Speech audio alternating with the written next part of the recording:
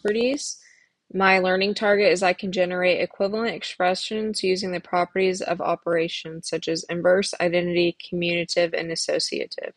So first we're going to talk about the identity property. So the identity of addition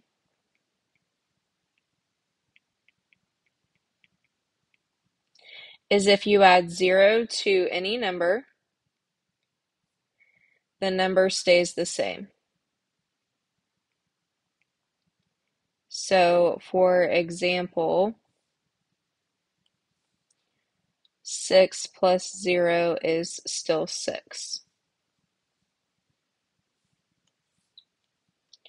The multiplication identity property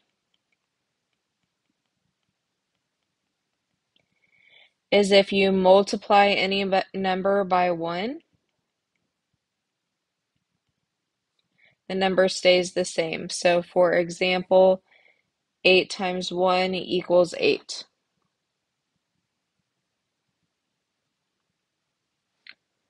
All right, now we're going to talk about the commutative property. So if we are talking about the commutative property in addition,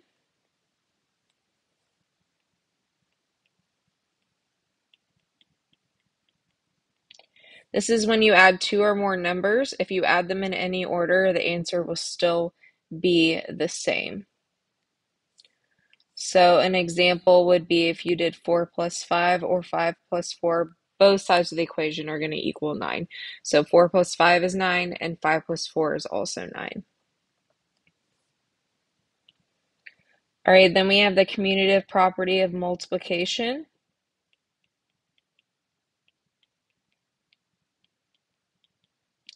And this is when you multiply 2 or more numbers, multiplying them in any order, the answer will be the same.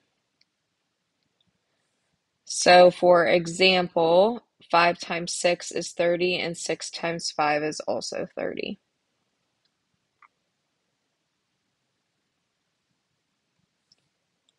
All right, now we are going to talk about the associative property. So if we're talking about the associative property with addition, this is when you are adding 2 different numbers. You change the order you are adding them by moving the parentheses, and your answer will still be the same. So for example, 3 plus 2 is 5, plus 7, this equals 12. If you move the parentheses, this is 9, and 9 plus 3 also equals 12. All right, then we have the associative property for multiplication.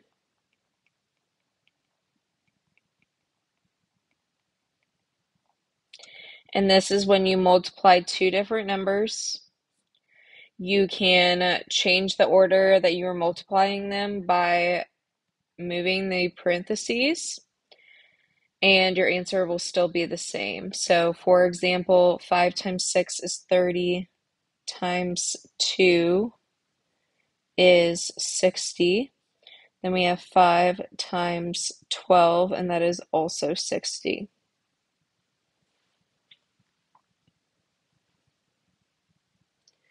All right, lastly, we have the inverse property. So the inverse property of addition says a number added to its inverse, which inverse means opposite, it equals 0. So an example would be 4 plus negative 4 equals 0. Then we have the multiplication inverse.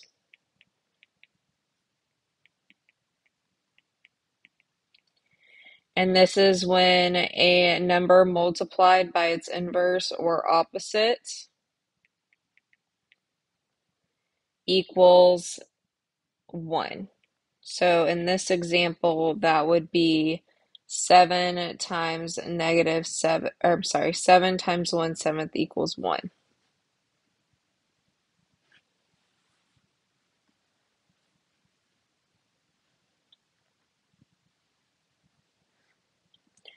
All right, we're going to do these practice problems on the bottom. This says use the identity property to fill in the blank. So we are using the identity property. So if we remind ourselves of the identity property, we're either adding 0 or multiplying by 1. This looks like we are adding 0, so 15 plus 0 equals 15.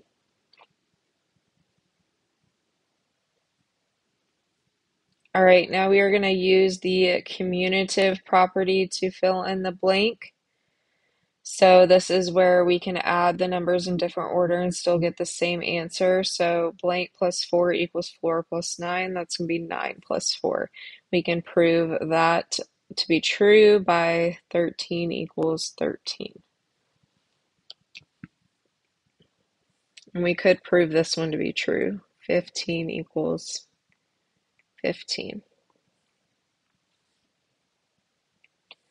All right, this one we are using the inverse property to fill in the blank. So this is where the opposite of the number added to it is going to equal 0. So this is going to be 13. So 13 plus negative 13 is 0. So both of these are the same. All right, number 4. Use the inverse property, or I'm sorry, use the associative property to put the parentheses in the correct place. So this is where we move the parentheses and the answer is still going to be the same.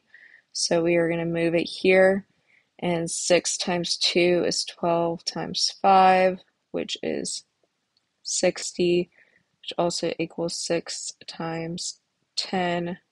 So that's 60 equals 60.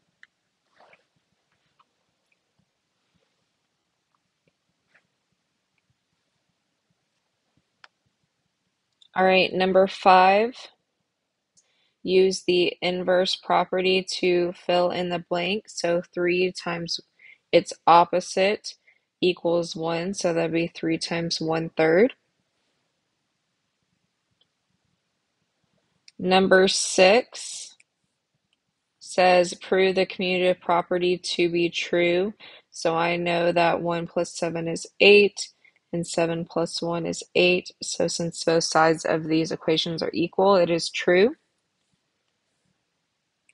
This says prove the associative property to be true. So I have 11 plus 7, that's 18.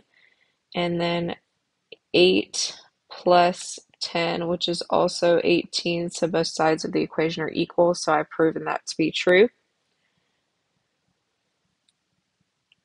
Lastly, number 8, it says prove the inverse property to be true. 18 plus negative 18 is 0. So both sides of the equation are true. 0 equals 0. So that means the inverse property is true.